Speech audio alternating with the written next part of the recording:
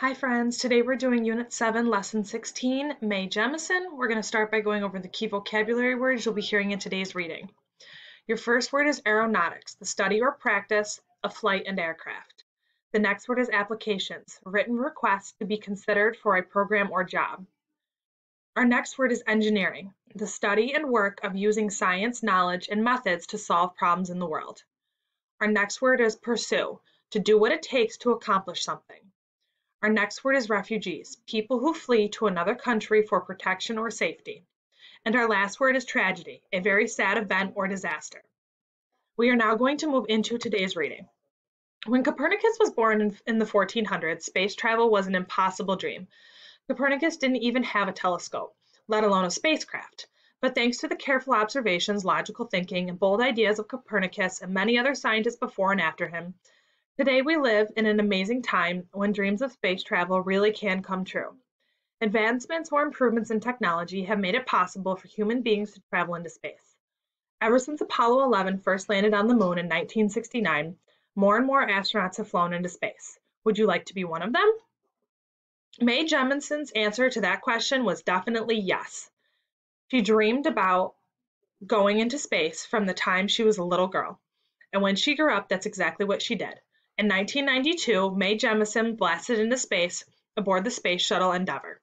She lived on the Endeavour for 8 days and conducted or carried out many experiments while she was there. In these experiments, she carefully collected information about how weightlessness in space affects animals and humans. One of the experiments involved frog eggs. Jemison wanted to see if they would develop into tadpoles normally while in orbit. Mae Jemison was the first African American woman ever to go into space.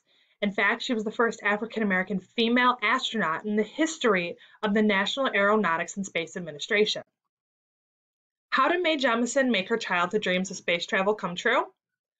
Part of that answer was that when she was young, she read a lot about the things she was interested in. Jemison was born in 1956 in Decatur, Alabama, but grew up in Chicago, Illinois. As a child, Jemison was very interested in space. She was 12 years old when astronaut Neil Armstrong and his Apollo 11 mission landed on the moon. At age 14, Jemison was still interested in space, so she read many adult books about astronomy. At the age of only 16, she graduated from high school and went to college at Stanford University in Stanford, California. Education was very important to Mae Jemison. Education is also very important to NASA in choosing who will become an astronaut. While Jemison was at Stanford University, she studied chemical engineering, which is the study of chemicals or substances and how they can be used to solve problems or make products. While she was at college, Jemison also enjoyed theater, dancing, and playing football with her friends. She believed it was important to be a well-rounded person, which means to study and enjoy many different things. Jemison graduated from college with a degree in chemical engineering and African American studies. Besides wanting to be an astronaut, Mae Jemison also wanted to be a biomedical engineer. Biomedical engineers seek new ways to use technology to improve health care for people. When Jemison graduated from college, she thought about applying right away to NASA to become an astronaut, but decided to go to medical school first. In medical school, she traveled around the world providing medical care to people living in developing countries. As a medical school student, Jemison traveled to Kenya and Africa, where she helped with community medicine projects in a very difficult area. Jemison also traveled to Thailand and Asia to care for refugees from Cambodia. After Jemison graduated from medical school, she worked for the Peace Corps for more than 2 years. The Peace Corps is a U.S. governmental organization that sends volunteers to assist people in developing countries. In the Peace Corps, Jemison was responsible for the health of Peace Corps volunteers working in West Africa. In 1985, Mae Jemison decided the time was right to pursue her dream of space travel.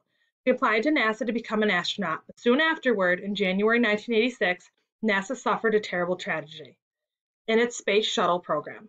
The Space Shuttle Challenger burst into flames a little over a minute after it was launched.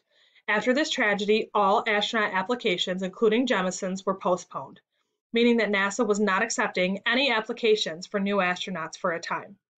After NASA reopened the astronaut application program, Jemison found out she was chosen to be an astronaut in 1987. In 1992, after completing her space shuttle mission aboard the Endeavour, Jemison was famous.